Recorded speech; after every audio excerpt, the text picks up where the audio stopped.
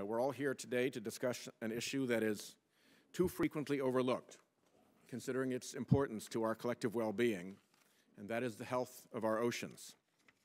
The oceans cover more than 3/4 of our globe and contain at least 70% of the Earth's biomass, with potentially millions of species still to be discovered.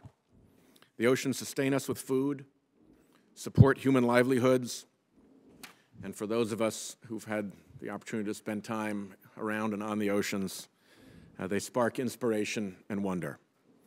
Largely out of our sight, they play a critical role in balancing our Earth's ecosystems. But the oceans are under great stress from a variety of sources. Today, we'll look at just two of the many changes affecting our oceans: the level of toxic chemicals we've released into our marine environment and the growing threat of ocean acidification. I would be remiss if I did not mention the massive oil spill taking place now in the Gulf of Mexico and extend condolences to the families of the crew members who died in the initial explosion. I applaud the Obama administration's rapid and comprehensive emergency response to what could become the largest ecological disaster this country has ever seen. However, a consideration of the damage that we are steadily wreaking on our oceans, even outside this present disaster, is long overdue. Today, I'm pleased to have witnesses from the Environmental Protection Agency with us to discuss their agency's role in addressing the threat to our oceans posed by acidification and chemical poisoning. Mr. Jim Jones is here from the EPA's Office of Chemical Safety and Pollution Prevention, and Ms. Nancy Stoner is representing the Office of Water. Thank you both for being here today. Our second panel, I'll properly introduce later, is a very distinguished panel of scientists and advocates who have devoted themselves to understanding and protecting our oceans worldwide. Our oceans are the Earth's largest carbon sink. Over 30% of mankind's total carbon dioxide emissions between 1800 and 1995 have been absorbed by the ocean. But as our oceans absorb increasing quantities of carbon dioxide, it is basic chemistry that forces the changes in systems that allow our marine fauna and flora to be functional and productive.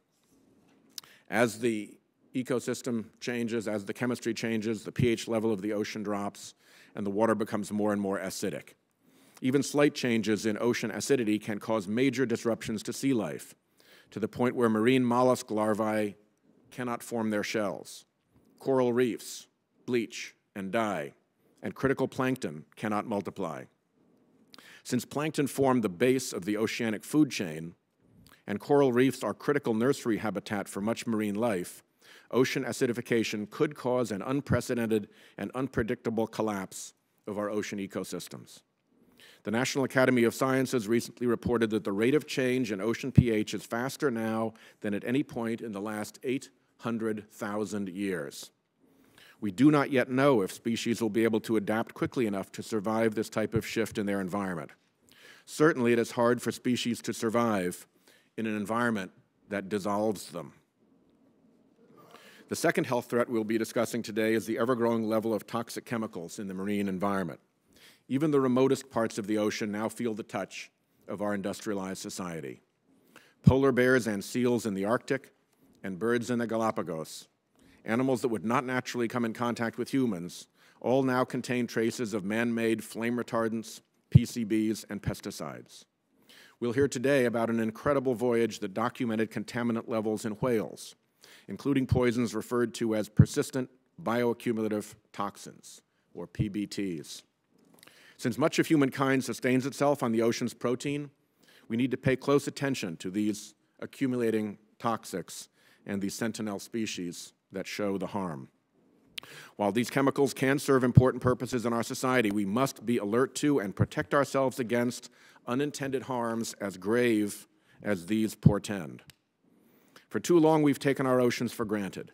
We dump trash in the ocean, permit sewage to overflow across our coastal beaches into coastal waters, and allow toxic runoff to flow into our seas. Our unchecked carbon pollution, absorbed by the ocean, compounds the harm with changes to the very chemistry of the ocean ecosystem. I'm pleased that the Environmental Protection Agency has recognized these threats and is working cooperatively with other federal agencies to address them. The Obama administration has helped with the establishment of its Ocean Policy Task Force, which for the first time in our nation's history is looking comprehensively at the myriad uses and threats to our oceans. I wanted to begin with two photographs from Rhode Island. This first photograph was taken in South Kingstown this weekend. A whale washed ashore along the shoreline, and this whale washed ashore in Narragansett in 2008. Dr. Payne, based on your research, what can you guess? I know you don't know specifically about these exact whales themselves, but based on the extent of the contamination that you're finding, what is your guess as to what the status is of these whale bodies in terms of their toxicity? My guess would be that when you find a single whale stranded like that, it's less likely to be some event that would be caused, for example, by red tide or something of that nature. But I would imagine that if you looked at any of these whales, the minke whale on the right is, of course, feeds on a lot of fish. Most people think it's only on smaller species. If you get up to a species which is feeding very high on a food chain, you end up with higher concentrations. I just want to give a quick example. If you had a pound of swordfish sitting on your plate and you were about to eat it, the question is, how many pounds did it take of diatoms at the bottom to make that pound of swordfish? Well, swordfish, at least many of them, live at as much as the 6th level of a food chain, so that means you get a multiplication times 10, 6 times over. So 10 times 10 times 10 times 10 times 10 times 10, that's 1,000,000. So the question is answered by, it's 1,000,000 pounds of diatoms to make that 1 pound of swordfish on your plate. 1,000,000 pounds is 500 tons, 500 tons is 50 10-ton truckloads.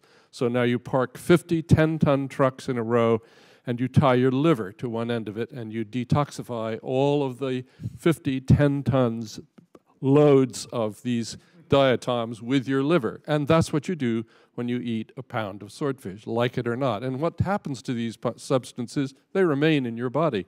And if you have a pound tomorrow, you end up with higher concentrations. These are long-lived animals, both of them. So the result is that they undoubtedly have high concentrations of a series of chemicals in their body. Whether that's what put them on the beach, I don't know.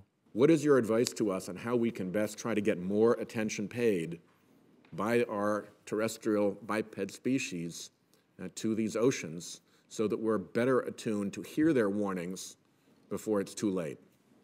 Life emerged from the sea, and it depends on the sea, and that there's no escaping the fact that what we do to the oceans comes back to bite us.